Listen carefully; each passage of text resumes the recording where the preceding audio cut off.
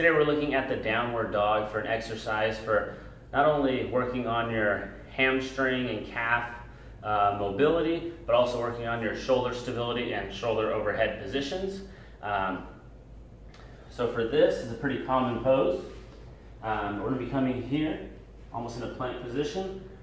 We're going to be shooting up, bringing your head through your shoulders. You should start to feel that stretch kind of in your hamstrings, your calves, and just come through, bring your chest down, head through your shoulders there. Make sure you're maintaining a strong support through your shoulders, so you're pushing down into the ground through your shoulders, and then come back. Same thing, we're just going to be cycling through just like that, back and forth. Once again, I really like this one as a warm-up for your whole body because you get a little bit of shoulder stability because you're weight bearing through your shoulders, especially in that overhead position.